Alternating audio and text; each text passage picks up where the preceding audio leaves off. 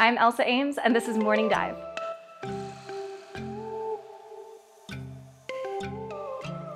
I am Elsa, I'm from New Jersey, and I'm doing an aerial hoop underwater performance today.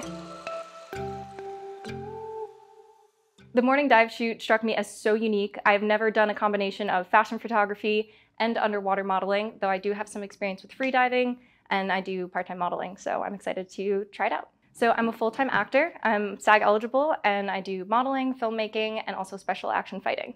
I do not have aerial hoop experience, but I am a yogi and a contortionist, so I think those will lend themselves well to this. I do have some experience shooting underwater. I've done some free diving and scuba diving photography, but never in a pool, so excited to try it out. My strong points to shoot underwater: one is the free diving experience. I can hold my breath for a good amount of time. Two is my contortion experience. I'm excited to make some interesting shapes and get some really dynamic angles.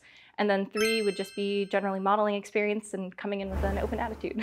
I think shooting with an aerial hoop underwater is going to be challenging for one specific reason, is that the gravity doesn't pull you down. There's some buoyancy to it. So all of the references that I've looked at are going to be needed to modify a little bit. I prepared for today's shoot by going through my stretches, checking out some reference photography for aerial hoops, and then practicing my breathing techniques.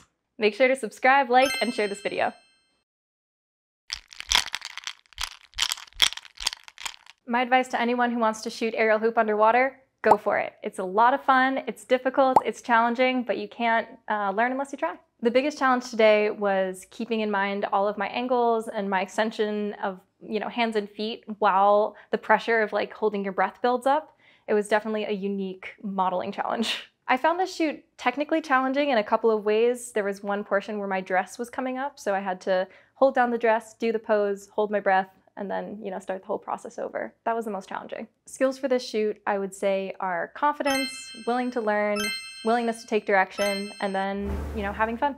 Beteta is an amazing director. The Morning Dive really has a whole system here. The cast and crew have both been awesome. I'm most proud of today, my willingness to show up and do what was ever asked of me, and doing it in difficult conditions, but still having fun. If I were to shoot with an aerial hoop again, there's definitely more poses I want to try, more challenging angles, more challenging flexibility moves. It's definitely something that the more experience you have, I think the better the photographs come out.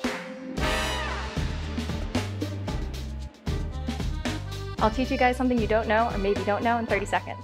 So when quantum particles are entangled, it means that their states are forever entwined, so no matter how far you separate them, the spin of one will correspond with the spin to the other. Thank you guys so much for watching The Morning Dive. If you like this content, don't forget to like and subscribe.